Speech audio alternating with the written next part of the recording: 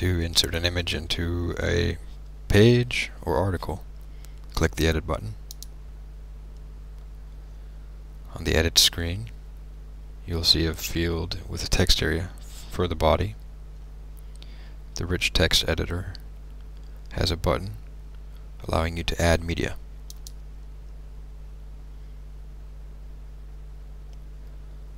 Click the Browse button. Select an image, opening it, and press Submit to upload it to the server.